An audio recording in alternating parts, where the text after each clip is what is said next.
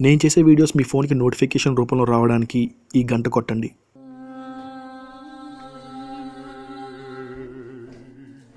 Machilipatnam. Time మధ్యాహ్నం 3 అవుతుంది. మా ఆఫీస్కి ఆపోజిట్లో ఉన్న హోటల్లో కూర్చుని సిగరెట్ కాలుస్తూ చాయ్ తాగుతున్నా.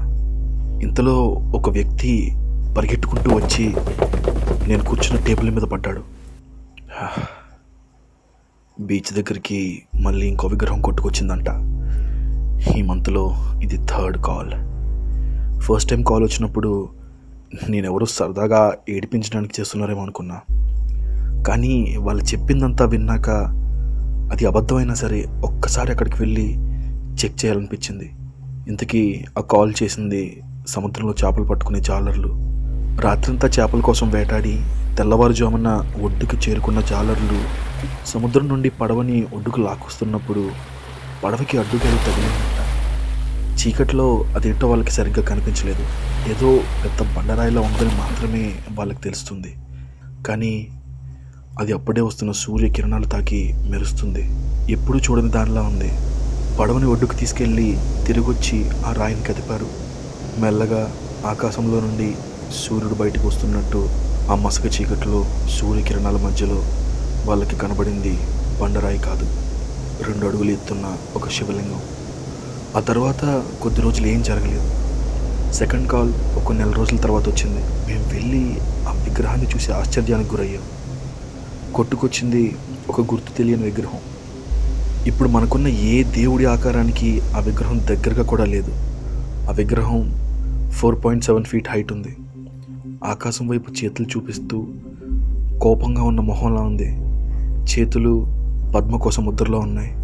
మానవ మేధస్సుకి అందని రహస్యాలు ఎన్నో శిథిలమైపోయినాయి. భారతదేశ చరిత్రలో, సంస్కృతిలో దాగున్నాయి.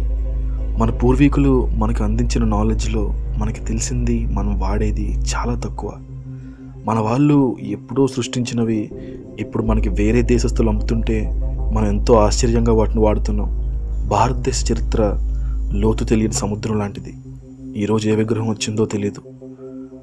దాంతోపాటు ఎన్ని రహస్యాలు తెచ్చిందో తెలియదు.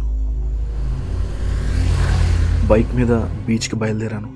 ఇంతకీ నేను ఎవరో చెప్పలేదు కదా. నా పేరు రామ్. నేను ఒక ఆర్కియాలజిస్ట్ని. నా జీవితం అంతా చిన్నప్పుడు నాకు దొరికిన ఒక చిన్న గోల్డ్ కాయిన్ దగ్గర స్టార్ట్ అయింది. నా మీద నా ఫ్రెండ్ విసిరిన రాయి కింద పడి పగిలి ఆ పగిలిన ముక్కల్లో కనబడింది నాకు ఆ కాయిన్. ఆ కాయిన్ దొరికినప్పుడు నేను చాలా ఎక్సైట్ అయిపోయాను.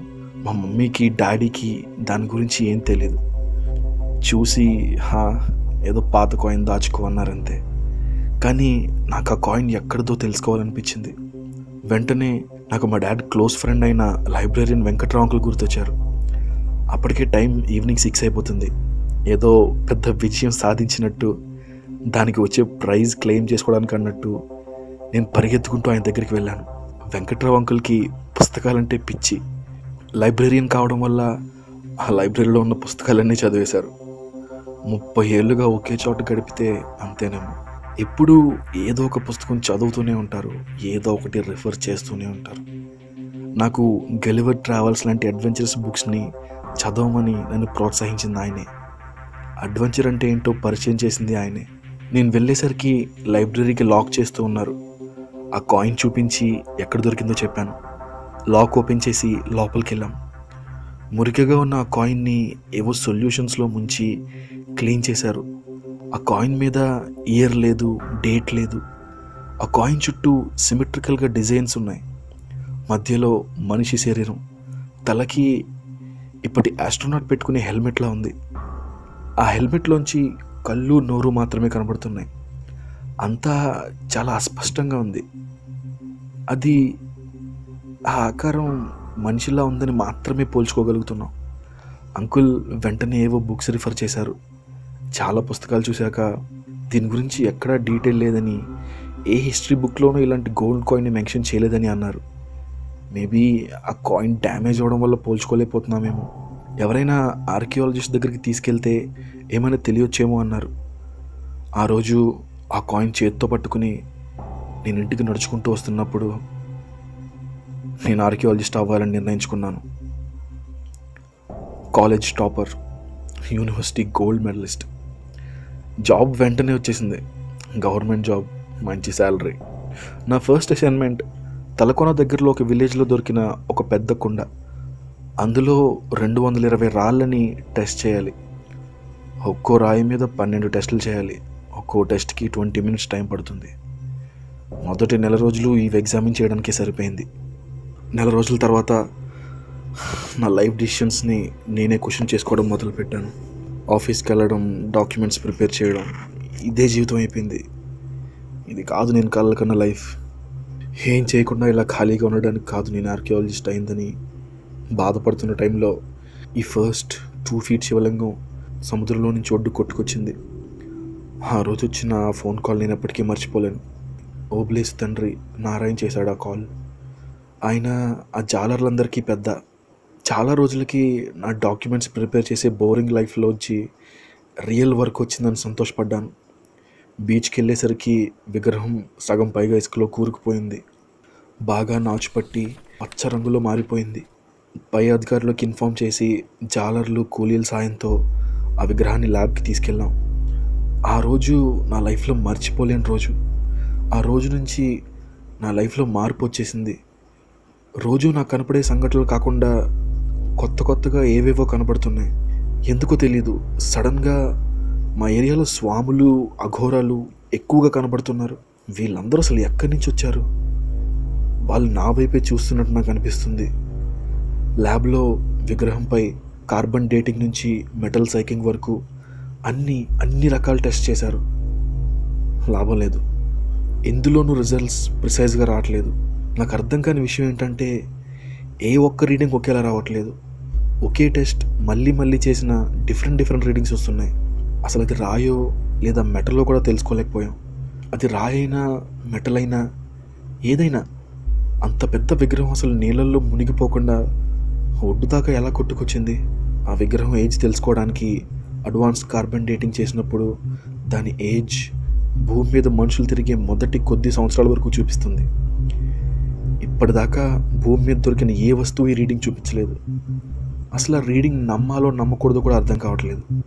చాలా రోజులు ప్రయత్నించాక మా దగ్గర ఉన్న ఎక్విప్మెంట్ కానీ టెక్నాలజీ కానీ ఈ విగ్రహం మీద రీసెర్చ్కి సరిపోవని పై అధికారులను ఒప్పించి ఆ విగ్రహాన్ని అడ్వాన్స్డ్ మెథడ్స్లో పరీక్షించడానికి వేరే ల్యాబ్కి మూవ్ చేసాం.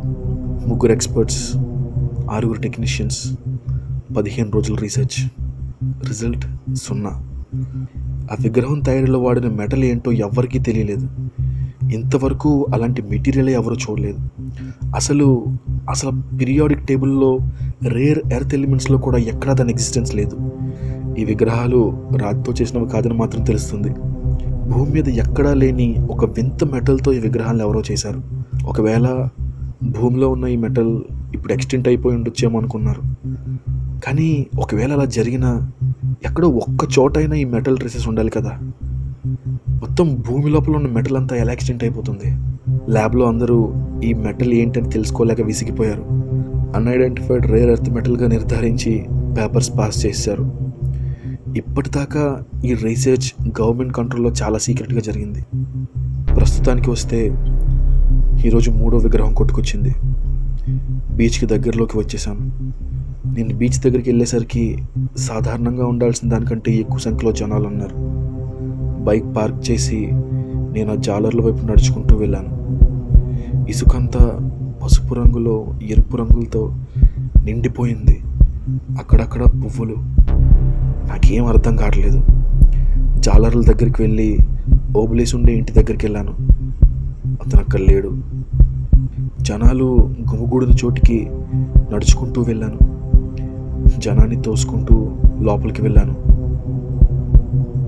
అక్కడ కనపడిన దృశ్యం చూసి నిర్ఘాంతపోయాను.